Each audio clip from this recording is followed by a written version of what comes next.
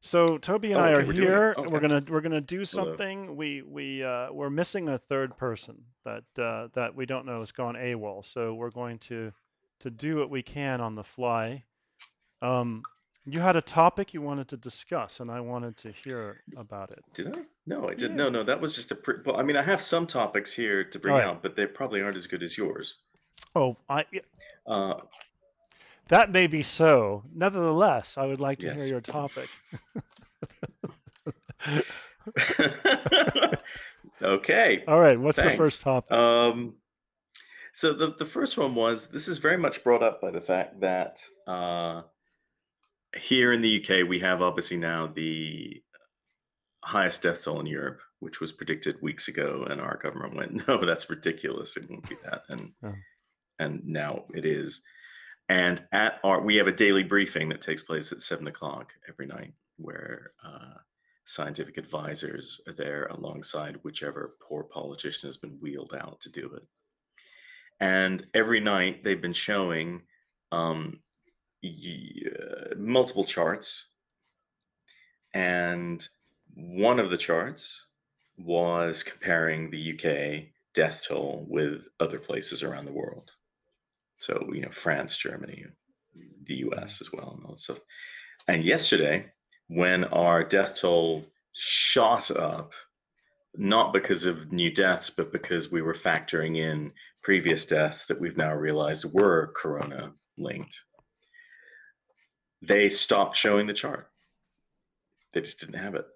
And when a reporter said, why isn't the chart there? The scientist, one of our chief scientific advisors, said, we're taking it down until we can factor in all the different variables, which may not happen until after the crisis is passed. So let me understand. And you suddenly, They're mhm. suggesting that it's not accurate because there should be maybe more people counted, or they're being. Well, no, I think what they're suggesting in a very British way is everyone else is counted wrong, and that's why we have a much higher number. Is Hmm. because other countries are massaging their figures to look lower. So therefore, we aren't going to post our figures anymore until comparatively. I mean, they still tell you what the overall death toll is. They still tell you what the daily death toll, all Right. that So it's stuff. like But they're this not thing. going to show you a chart. Yeah. So this But is it like was a stupid little. competitive COVID. It's like Yeah. Yeah. the Exactly. we are Yeah. you So learn in fact, yeah. hmm. Your curve but here though so looks but pretty. It doesn't. the curve looks like It's everywhere not else. like. It's just it was much higher because we didn't go into lockdown for 12 days later than everyone else because we're idiots who thought that um, that herd immunity was going to be a thing. So it was something on that line about science can be made to lie, right? Because this is a Mhm. scientist who knows what she's doing. She knows that she's doing what the government wanted, which is hide from your casual viewer who might just tune in to that nightly thing and not read any other news sources. Hide the fact that we are now way worse than anywhere else in Europe. But it's a scientist doing this. Mhm. And what we like to think is that science is so above all of this fray Mhm. that the scientists should be going, well, I personally would continue posting these things. I've been asked not to. Hmm. But Mhm. actually, it turns out that scientists will do kind of what they're told. Mhm. So science is flawed is basically the thing I wanted to get at. And I was trying to get before that into that science has become our new superstition, that a lot of Mhm. people don't understand it, but they just wave their hands and go, science will fix it. Mhm. And maybe that's by throwing money at it, or maybe that's by, I don't know, creating a bunch of doctors in that field all of a sudden. But nobody understands what the true nature of research is, and that science isn't this wonder thing where you fling enough money at it and it just does it, but it's entirely interconnected with multiple different fields of research, multiple different um, types of institutions, and it has to be seen holistically. So That there you is go. making me think of something that I'm just gonna pull up here, Okay. and that is this concept of post-normal science. I Yeah. have heard it mentioned in interviews. I didn't really know what it meant, and it's sort of there's a whole kind of school of thought, I guess, developing here. And to try to Mm. understand it, I was reading this article, which I thought was interesting, and it said basically that uh, it says that it's no longer feasible for ruling elites to employ experts for persuading the public that their policies are beneficial, correct, inevitable, and safe.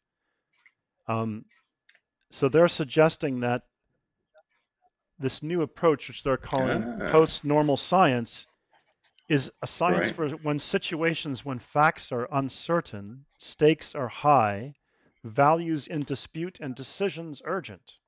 So that's a mouthful, but it's an interesting uh, kind of concept. So if I have started to read about this, and I don't necessarily really understand it fully, but I think the idea is that rather than have these sort of ivory tower elites decide Hmm. for you, you know, really what should be done, it's saying, why don't we canvass a larger group of people, the more the better, from different domains, who can come together and sort of give us kind of blow by blow, you know, more Yeah. democratic decision making to deal with this very fluid situation. And one way of looking at it was this chart here that says post-normal science is good when you're dealing with very high uncertainty and very high stakes.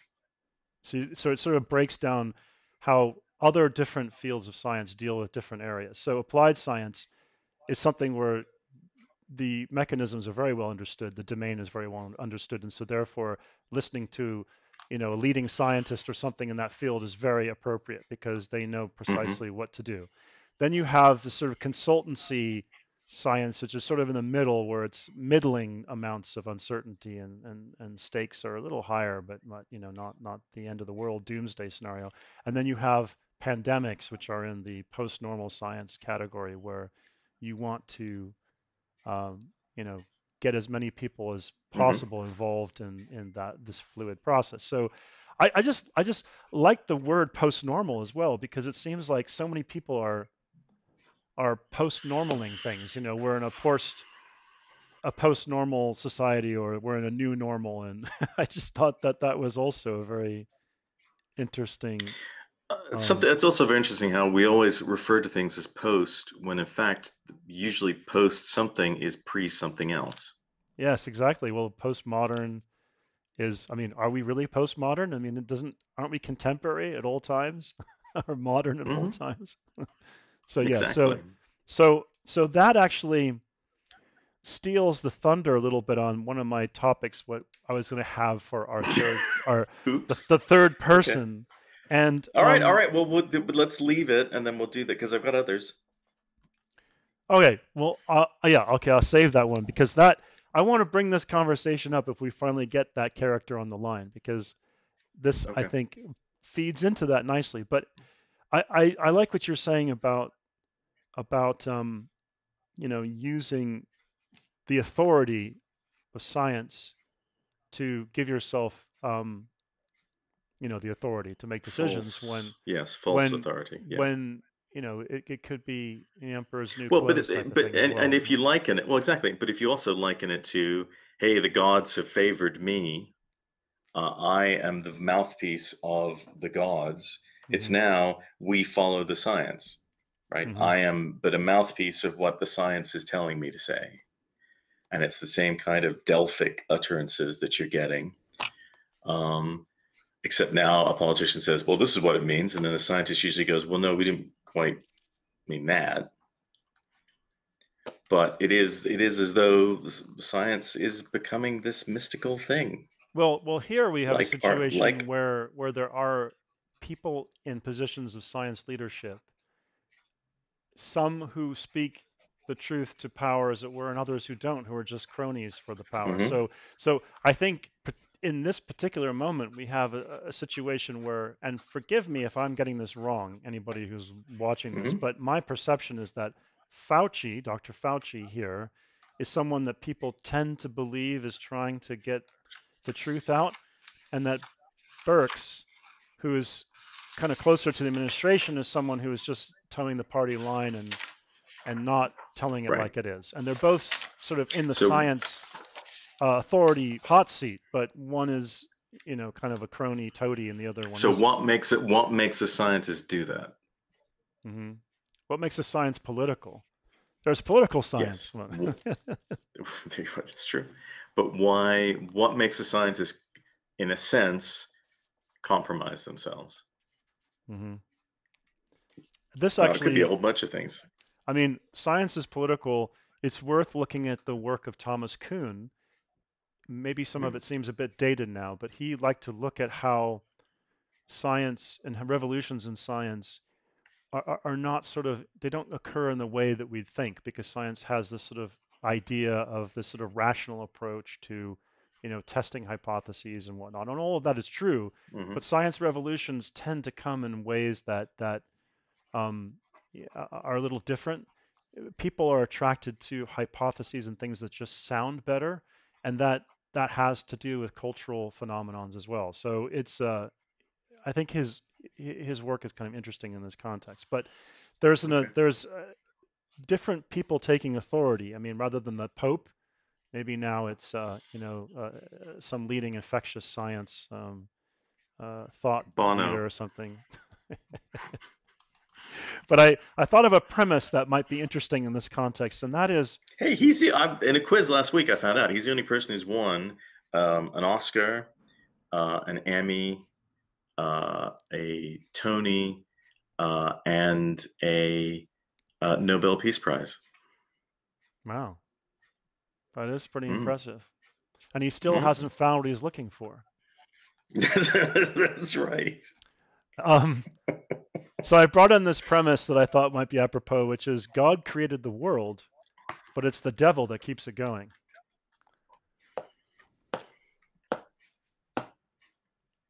Lies, superstitions, political motives.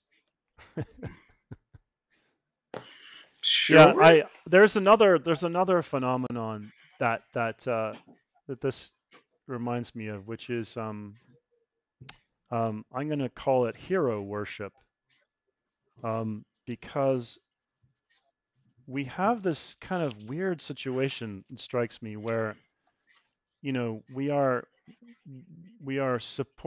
applauding what the first line defense people are doing, and Hmm. it is, you know, it is admirable, but it's especially admirable given that they are knowingly putting themselves in harm's way, not because this virus is so deadly, but because they just don't have the protection, right? I mean, the Right. protection is something that could be easily resolved, but was not dealt with. So you have a situation where if it was if it had been dealt with, people would have gone in the front line, they would have had all the protection, and then they would have, you know, people would just take the chances that they had, and but you'd feel this sort of confidence that that sort of safety net that we could put in place is in place, and everything that we could do is done. Hmm. Instead, we have created a situation where we knowingly have almost created the worst situation possible, and then said, "Oh, you must step in and be like the sacrificial lamb in the situation."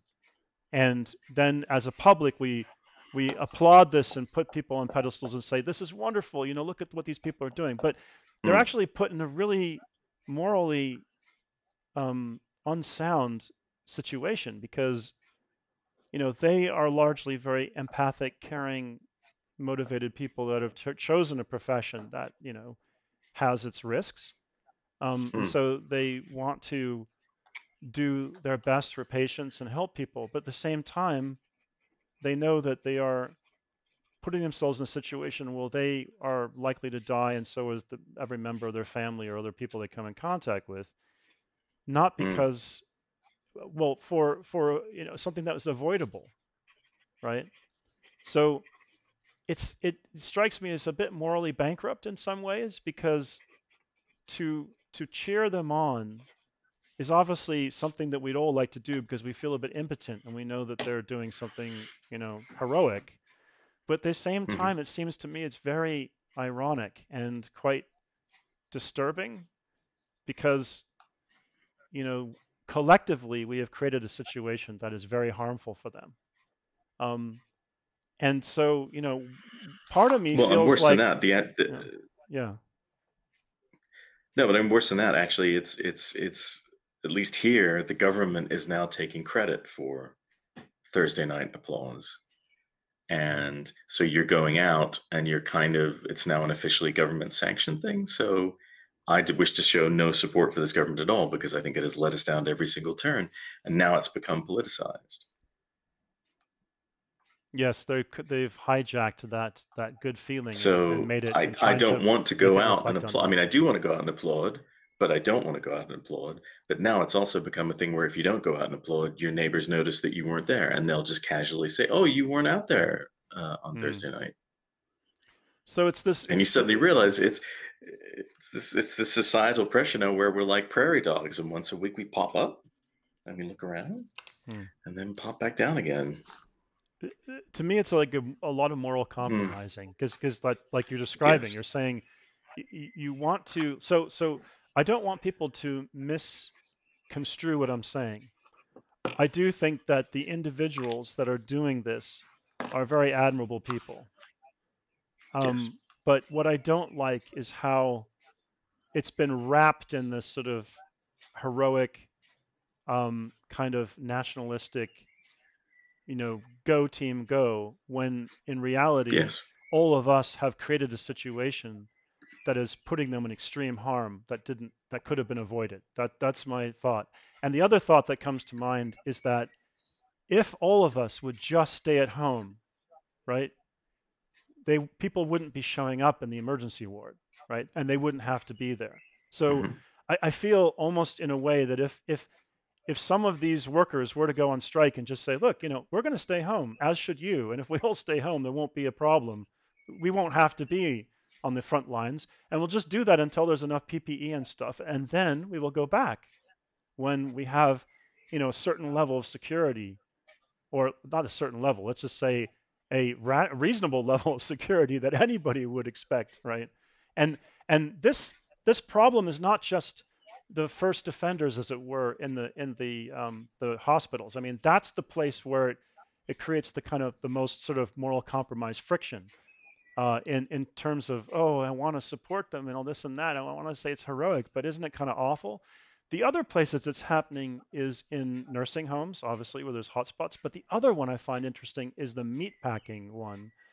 And this may not be an issue so much in Britain, but in the US, you have a situation where Hmm. meatpacking and meat processing plants have become incredibly infectious, where the workers are becoming terrified, but they go to work because they're living on such subsistence employment that they need this job and they have to make this money, and it's very low paying and very hard long hours, and so they're going to these places that are infecting them at huge rates. And when they ask or try to push the companies to increase safety measures, the companies just went to the government, and the government forced a mandate through that said you had to stay open. Oh, and by the way, you'll be free of any liability if you put people in danger. So that is the weirdest kind of conglomeration of moral compromise in this that Mm. just takes what's happening with frontline health workers to another degree, where it's Yes. really, saying to people, well, we don't care if if you're in danger or you have to work because you're going to be evicted if you don't pay the rent or whatever. You got to work for us and die Hmm. for us. And so that's why I've been really feeling like herd immunity is what the elites are encouraging the rest of society to do for them Mm. so they can emerge later safe and sound, right? So they're basically saying, Yes.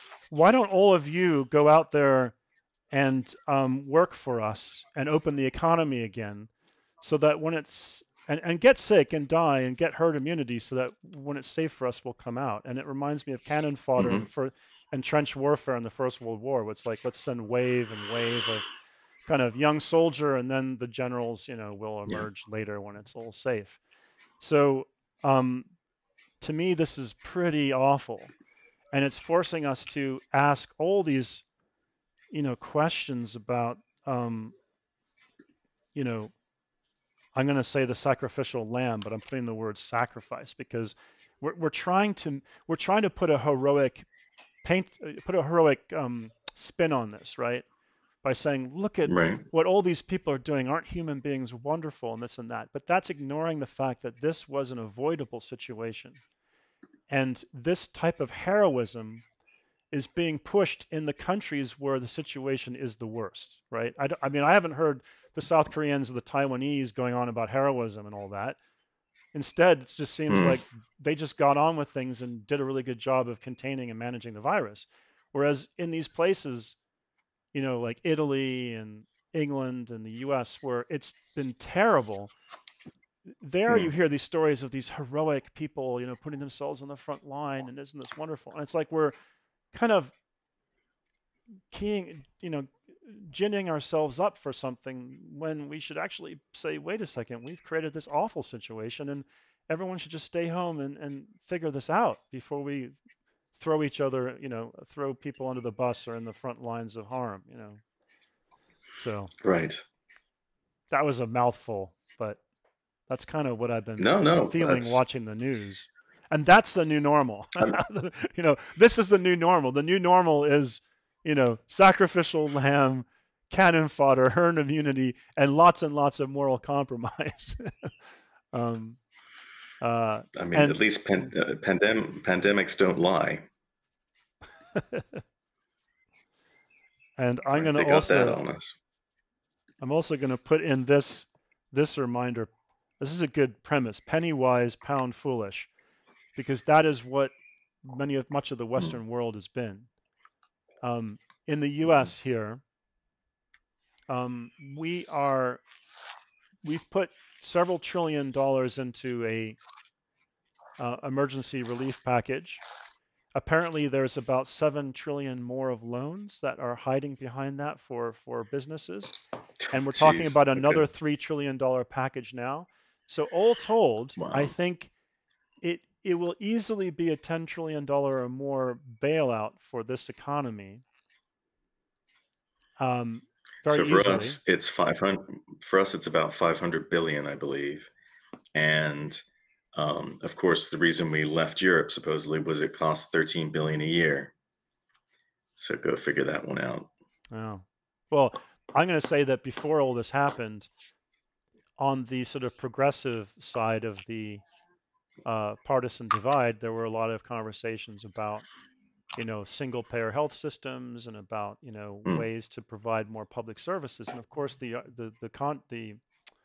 criticism is always, well, how are you going to pay for it? Well, we're about to dump $10 trillion in a bailout, and a bailout that isn't necessarily going to result in any improvement to our infrastructure or our systems or anything. It's just simply No, money to tide people over to get through this lockdown. So it's just like throwing that money down the toilet almost. I mean, it's okay, just fair enough. treading water. I mean, if that money really went to individuals, right, and giving them paycheck protection or Hmm. something, okay, fine. That I think would be very meaningful because it meant that you could hold everything in stasis and wait it out, and no one would lose their Hmm. jobs, and everyone would be sort of in a holding pattern. But instead, we've just like cratered everything, and then said, "Oh God, let's throw $10 trillion at it." And try to kind of band-aid the situation or something. And that's penny wise, pound foolish. That's why we try to have these discussions and remind ourselves of historical events and things to say, what can we learn, here, and why can't we stop ourselves from doing this again and again? And I think storytelling Hmm. is often cautionary tales, right? Is saying let's try to Hmm. remember the stories of the past, bring them up to date, make them relevant for now, because we need to remember things. Um, we need to remember that in our past we've had very similar things happen, and we've had Hmm. various different outcomes as people responded to them very differently. And why don't we try to take some of the best and jettison some of the worst and actually improve our response to these things, or our preparedness our preparedness to these things. Right. Yeah. So anyway, I guess going back to kind of like, the story side of things, I have to say, even though I've talked about how yucky all of the situation can make me feel, there is the sardonic part of me that finds the whole sort of, you know, uh, commercial sacrifice, rather interesting. And I'm going to call it a commercial sacrifice because it's basically for commerce, for the benefit of, corporations and the economy and various other things that we're asked to make, to sacrifice our lives. Yeah. So I'm wondering, if you made an advertisement for that, what would the ad look like? I love these. Well, I shouldn't say I love. That's the wrong word. I am fascinated by the advertisements here in the U.S. for medications. I feel as if we should watch some of them in a future jam, because there's this incongruous imagery and narrative where they'll show you all this positive imagery of people having a great life and enjoying their family and friends, and then the narrator will read off this extensive list of complications and dangers from using the medication. And the juxtaposition of these two things, I think, are so bizarre. And I think you get somewhat inured to that after a while, because it keeps coming on TV and you keep sort of zoning out, Mm-hmm. that it sort of trains you to sort of look past that, right? You're sort of looking at the imagery and it's all these wonderful things. And you start to ignore this voice that's telling you that, all the horrible ways you can die from this medication. And Right. and I find myself never getting used to it. I every time they come on, I'm just horrified by it. but it's also, deliciously horrible. It's like a farce, some kind of death farce, I guess. So, I'm gonna have to have the death Yeah, farce. you're gonna have to put that in there. Yeah. I'm actually gonna see if I can find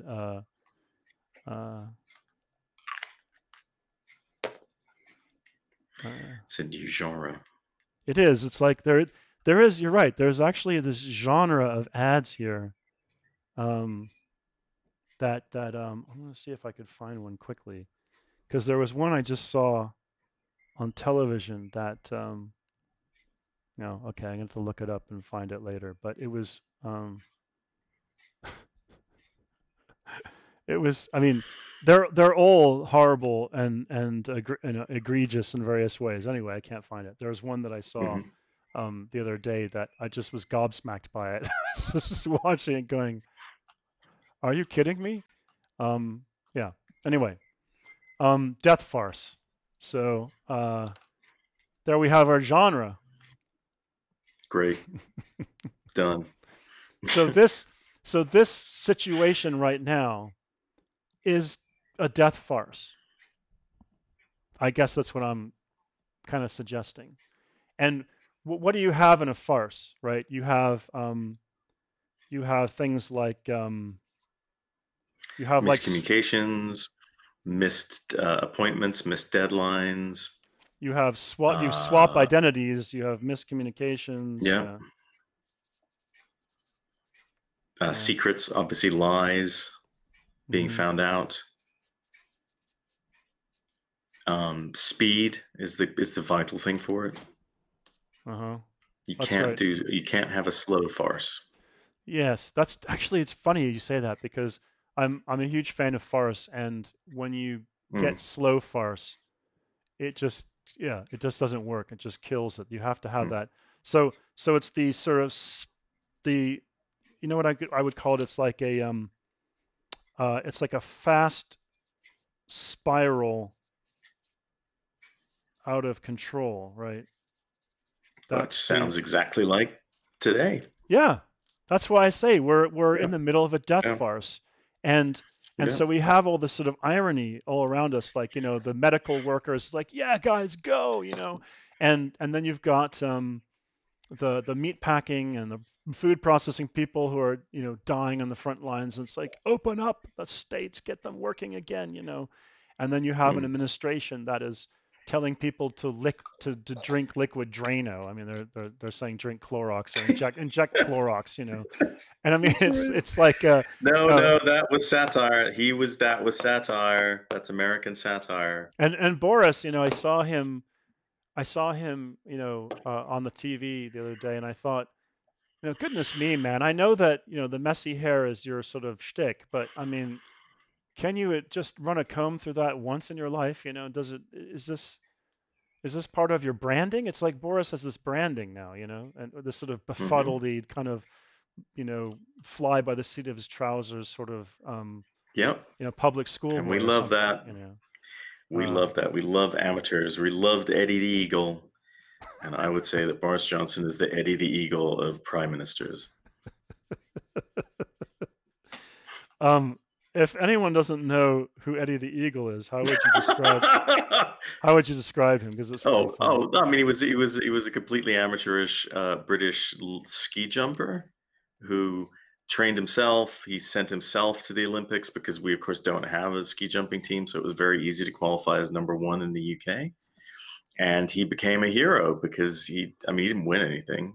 I think he came last, but he became a hero briefly because that's what we love here: are amateurs done Yeah.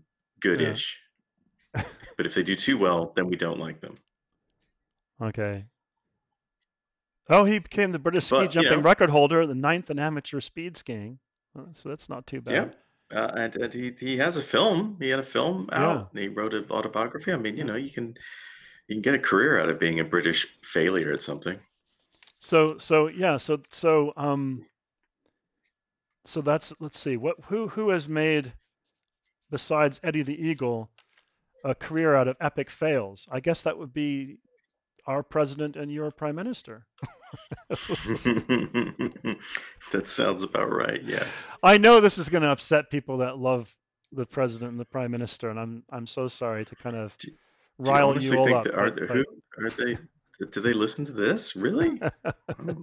well, I don't think so. I want it to be an open place for lots of ideas to Of collide. course, So you're right. there's nothing Yes, wrong of with course. that. I mean, actually, I would like to have more conversations with reasonable people that support those leaders, because I You're think that not would going to be find them. interesting. Well, what I usually find is people that know part of the story. So they usually like the leader because there's the part that they like, that they hear about, but then there's all the other stuff Hmm. they're not really aware of. And when you Yeah. bring it No, up, they feel but the like you're problem is, and this attacking is them or yeah. something, which is not the Well, case. exactly, and this is the problem: is that it now feels like a personal attack. So there's a friend of mine who voted for Brexit, and anytime you mention anything even remotely connected, and by that I mean criticizing a newspaper, one of our right-wing newspapers, daily newspapers that supports it, they'll leap to its defense. Hmm. And so everything has become political, everything. And therefore, everything causes offense. Over And here, this is everything is called not aimed identity at you. politics. Yeah, the idea is that I Sure. identify with this politician or this movement or this policy or whatever it may be, and therefore, if Right. you No, but I attack it, get if you that. But criticize it, then, you attack but me. now, but you're not even criticizing that thing. You're criticizing a thing that supports it. That's Hmm. not even the thing itself. Now that allows them to take personal offense. This is the extraordinary thing. Brexiteers here are unbelievably defensive considering they've won. And Where it's have I just heard that everything. before? Someone Everything over is here under keeps going on attack. about how they won the election. They won the election. It's like Yeah. we know Yeah. this No. is our fate now. It's not like we're under any This is kind of exactly. It's illusion about it. so why are you being defensive about people going, "Hey, maybe it's Well, not as good I'm as you're saying"? I'm very surprised to hear that happening in Britain, simply because one thing that's always struck me between the Britain and the U.S. is that the Britain's been very into debate. They love debate, and there's a sort of they like the rules of debate and following it through to its conclusion, whereas here, any form of debate Hmm. that criticizes an idea is an attack on the person. So debate is more like shouty matches. It's not really a But thoughtful and it's true, yeah. critical reasoning. You know, it's But just but I think it's kind of becoming like that here because again, it's a nice shortcut of a way of getting stuff to be interesting that wasn't interesting before. Politics was very, very dull before. hmm, Now it's primetime viewing. Now it's, ooh, this sells newspapers. Ooh, this gets clicks on websites. Ooh, so I think there's this weird feeding thing that goes into it, which pushes these parties to extremes in order for them to maximize exposure.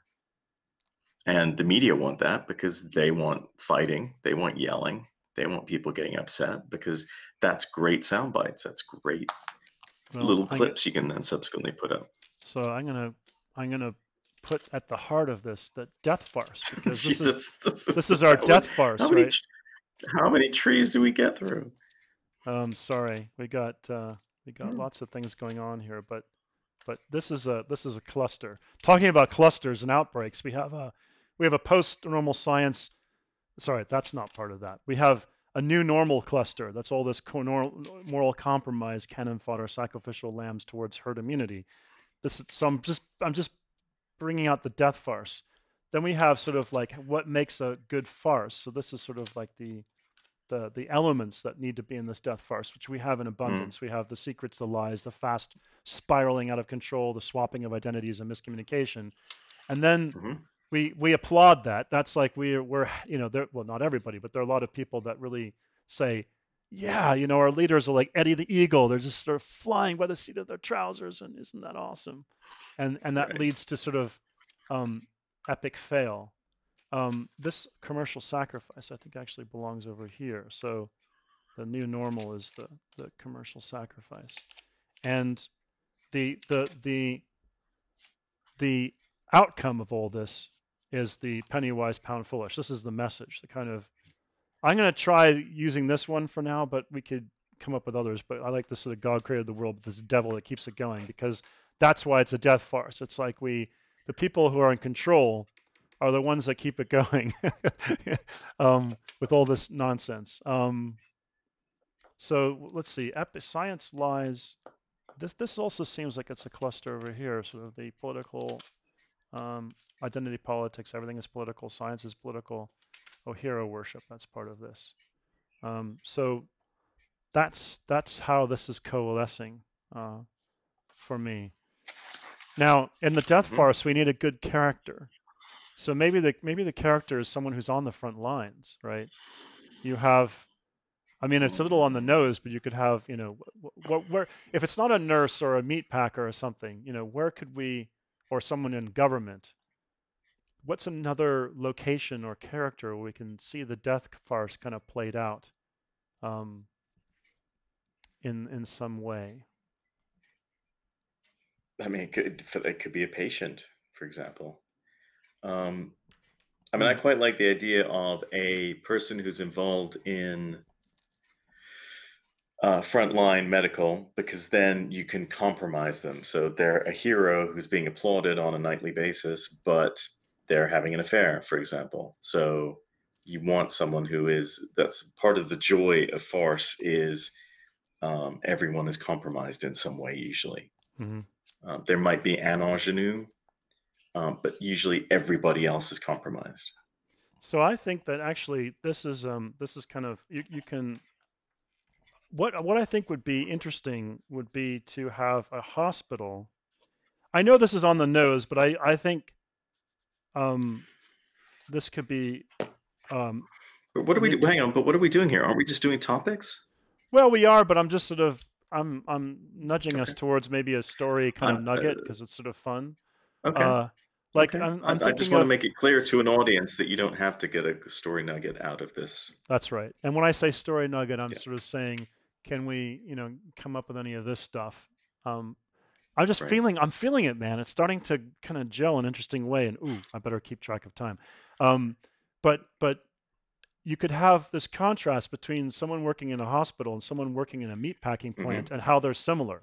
I mean, that's what I think could be a really interesting, ironic contrast. Now, in the Yeah. hospital, Well, all the far could it be husband wife? But could it be husband wife well, married, yeah, it could be, yeah. and they're both go, I mean, look, if we're going to be on the nose, let's be on the nose. They're married to each other. He works in a meatpacking plant. She works as a low-end nurse at a hospital, therefore doesn't get any protection. And he's also being a hero because without him, you're not getting any meat, but he's not getting applauded. And she's having an affair, which comes out in the course of this lockdown thing, because obviously you can't get that personal space thing. I was, And I so mean, here's a heroine who's then got feet of clay. I was laughing because I thought of this terrible thing where you have, you know, you as it's spiraling out of control, you have a timeline where Mm, you know it's coming. Oh, it's arriving. Oh, it's arrived. Oh, it's getting worse. So you have yeah, the day that's like PPE day. The nurse comes into work and they're wearing trash bags. I mean, it's awful, but that's all they have. I mean, they're doing that in some of the hospitals here. So they're putting on rubbish bags, and they're not doing it with any irony. It's like, this is our PPE, right. and it's like, oh, and by Yeah. the way, here's your mask for 2 weeks, right? You have to use the same one for 2 weeks. Write your name on it. So they write their name on their mask, and then they have to wear a trash bag. Then you go to the meat packer, and the plant says we're putting in new protections, and they just give them like a flimsy visor, and that's it. And while the guys are on the line, you can look at the guy opposite him who keeps coughing up gooey stuff onto the inside of his like plastic protector, and eventually he has to lift it up because he can't see what he's doing because he keeps getting fogged up and splattering, and it's like you can just see it coming, right? It's just, oh, Mhm. sorry, that's what made me laugh, is this No, no, imagery that's of wonderful. That's great. the PPE day.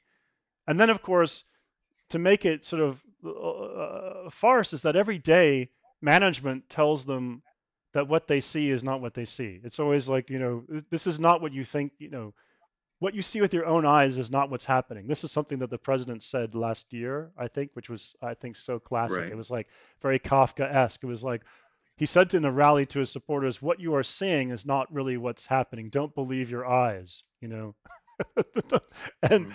and I thought that was great. So it's sort of like this Oh dear. situation. It's like it's getting, we're in a death farce, but let's pretend otherwise. Let's. And Mm. yeah, yeah. So anyway, you were going right to the heart of the emotional conflict between the characters, and I admire that. I was thinking more of just the absurdity of the situation that everyone finds himself in. Um, Mm. how it brings me back to, I was thinking last night talking to someone, um, of what it is about stories or about life that I like to kind of return to. That's sort of Mm. my motto, in general. And I boiled it down to this phrase, I should accept for this, because so many people in sort of authority or in relationships or whatever it may be will say to you, essentially, you should accept for this. And you think, but Mhm. why? Where did we get this perceived wisdom from? And why am I being forced to do something terrible, or encouraged, not to think about the, ethical ramifications or whatever it may be? There's a lot of times Mhm. in life when people are telling you, well, you should accept for this. And I think it's always worth asking why. Why do I have to accept this? Mhm. And I think that in right now, in this death farce, there's a lot of propaganda being disseminated to encourage people to do things that are, really awful, for themselves and their families. But it's being the terminology is being wrapped in a different guise, so it makes it more palatable. Um, and I like this too, the sort of, the secrets and lies, the science, the scientists are telling you that, like, well, remember in the beginning that masks were unnecessary, right? Mhm. Um, I thought, well, I won't write that down. I mean, that's one of those kind of, science is political, because essentially what came out later is that they just didn't have enough and they wanted it to go to frontline care workers. And so, Right. you could be honest and tell the public that. You can say, gosh, masks do help, but unfortunately we're caught with our pants down. We don't have enough of them and we need them to go to frontline workers. So can you not hoard these things? Can you try to find, some happy balance so that we can shunt the majority of them to the Hmm. front line? That would have been the honest appraisal, not to have someone go on TV who's a science professional and say, oh, masks are You don't need unnecessary. them. Yeah, you don't need Yeah, them. yeah. Yeah. I mean, that's part of the death farce. Again, it's like, oh, here's this thing that we know, because sensibly, logically, you don't have to ask that question. If you have a disease that is spread by things coming out of people's mouths and going into other people's noses, then something that does Mm. this is very clearly a good idea. It doesn't. It's going to be good. It doesn't take a lot of rocket science to determine that fact. So Mm. the notion that we, I think actually another interesting, you raised this point, and I think it's really interesting that that that Americans, to me, have this notion of being pioneers. There's this this cultural heritage where they say, we were out on the range, manifest destiny, push west. We took, we basically killed a lot of Native Americans and stuff, and we took the Hmm. land, and then we brought in slaves to help us build this country. But we were pioneers. That's the message that the pioneer spirit is. John Wayne and all that is what sort of Right. people like to think of themselves. But what I find interesting about that is that to be a pioneer, it suggests that you're sort of an iconoclastic thinker, or you're sort of out there on your own, being self-sufficient and tenacious. And I think an independent thinker is what I think of, when I imagine this vision Mm. of themselves. And what I find ironic is that sorry, I can't spell independent right now because I'm talking, but independent thinker. Right. So what I find interesting is that the American public is actually really obsequious to authority. Whatever the president says, people politely listen, even though he's spouting a lot of nonsense or lying to people half the time. Then you have people from Wall Street who tell other people how the economy runs and you should leave it to the market and all this. So there's a lot of obsequiousness to authority here. There was a British journalist who said, why is it that when the president enters the room, all the journalists stand up? I mean, that's really odd. I mean, he works for the people, doesn't he? Why are you treating him like a king? So the point, I think, is that there's this kind of disparity between the American ideal of the sort of, what people think of themselves here, and then the reality. And the reality is that they're very obedient. And so, well, obedient, not in every case, but I'm saying obsequious to authority, obedient to authority. And the people who are not obedient to authority, instead of being sort of reasonable, people, they tend to be white supremacists or something, and so you have all these kind members, of, yes. these sort of private militias, white supremacists going around threatening, everybody, and those are the people that are, predominantly protesting and complaining, and kind of reasonable people are behaving themselves, and I think that's kind of strange, because we wouldn't have this death farce if it weren't for that behavior. I think, if people said, look, this is stupid, I'm not going to, imagine if in a press briefing, a journalist talked back to the president and said, shut up, I want to hear from the science guy. I don't want to hear about drinking Clorox. That's nonsense. And people, pushed back and said, stop wasting our time.